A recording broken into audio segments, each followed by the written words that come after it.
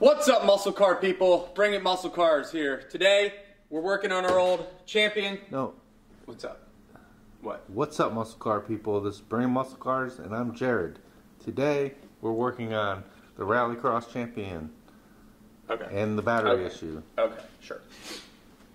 What's up, muscle car people? Bring it muscle cars. I'm Jared. Today, we're working on our 2020 Rallycross champion Chevy Impala.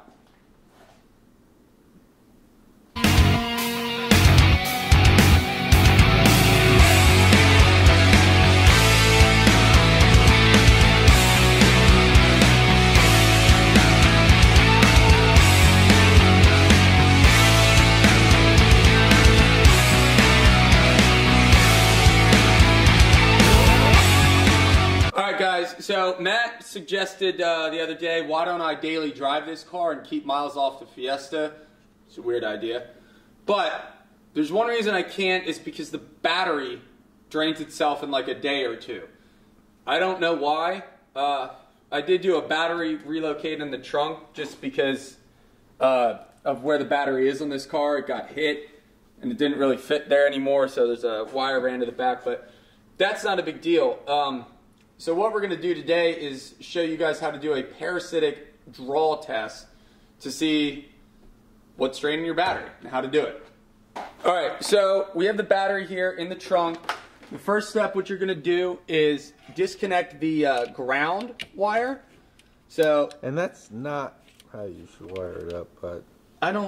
Why? Look at that thing, it's all hanging out, but whatever. No, it goes into here. Yeah.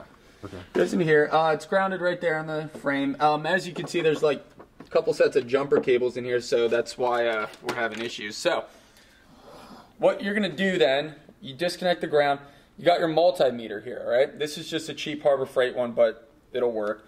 Set it to amps. Put one wire into the slot for amps. It says 10 amp DC right there. Put the other one down here. And all you're really going to do, I'll leave that there, hopefully you can see that. Let's try to zoom in. What you're going to do is put one end on the, whoops. Alright, so we have one end of the multimeter to the negative terminal on the battery. You got your ground wire here. Take the other wire, put it in line here, okay? So, as you can see on the meter, it's jumping up over 2 amps of draw. That's not good. You want it to be around 0.01, 0.02 at the most.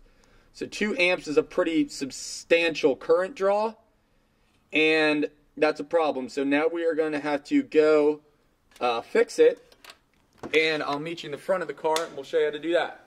Okay, so we're here at the fuse box. This is the main fuse box in the engine bay here. As you can see, that's where the battery goes. It's kind of tight down there.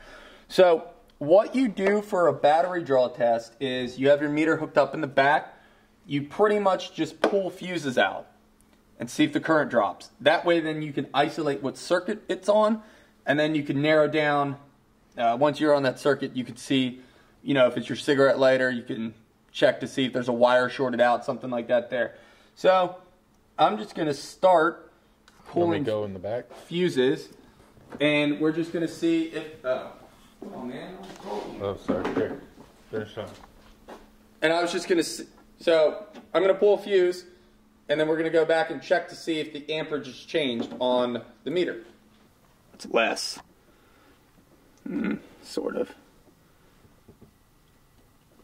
Alright, so that's at 1.3 volts. I'm going to go up front, put that fuse back in. Matt, you're going to tell me if that's jumped up or not. What's that? 1.3. No, it's the same. Yeah, it's bouncing around a little bit, but it's the same. Alright, I'm going to try some more here. Alright guys, so that's a wrap on how to do a parasitic draw test. You kind of need a friend to do it unless you want to just keep bouncing back and forth between the fuse box and where your battery is. We kind of found the issue. What you want to do is just look for a significant amperage drop on your meter. We saw it, but it was also bouncing all around, all over the place. What you don't want to do is be in and out of the car, opening doors and stuff. Every time you do that, you engage a bunch of circuits and your amperage is going to go up. That's normal. When your car is just not doing anything, that's not normal. That's not what you want, is a high amperage draw. So we pulled a couple fuses we think might be it. Tell them which ones. We pulled the interior light fuse and the cigarette lighter fuse to see if that's going to keep the draw from happening, I guess. And maybe I can drive the car every day. So. And especially with this lovely tint job. Yeah, don't, just stop. There's a video on that. Just stop. So, if you like this video, make sure to like, subscribe. If you got a fast car, you better bring it. Alright guys, thanks for watching.